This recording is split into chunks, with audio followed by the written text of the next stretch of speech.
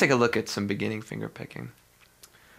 Finger picking is exactly what it says it is. You're using your fingers instead of a plectrum to pick the strings. And the inherent advantage of that is that you can do strings that aren't next to each other.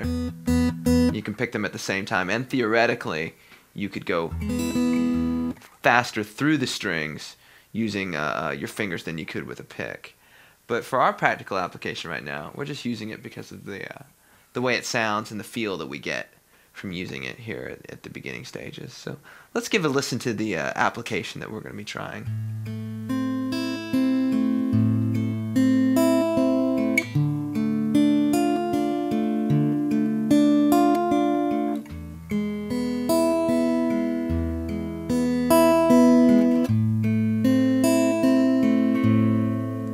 So with our left hand, let's go ahead and get our left hand in the chord, and then we'll focus on our right hand.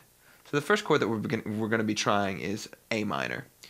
So your first finger is going to go on the first fret of the second string, second finger on the second fret of the fourth string, and third finger on the second fret of the third string. So that's A minor.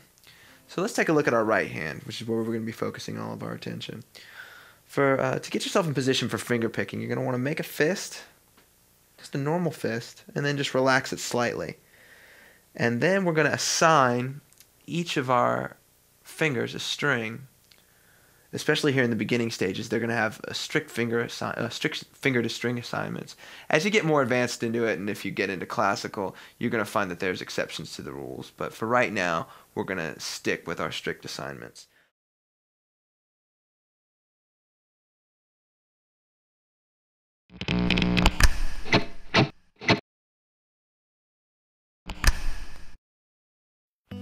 Hi, this is Giles Martin here at Abbey Road Studio 2, talking about Blackbird. Blackbird was recorded for the White Album on Tuesday the 11th of June 1968 in this room here.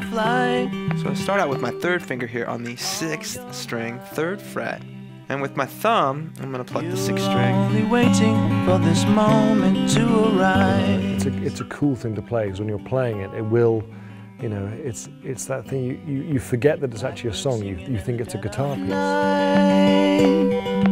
Take these sunken eyes and learn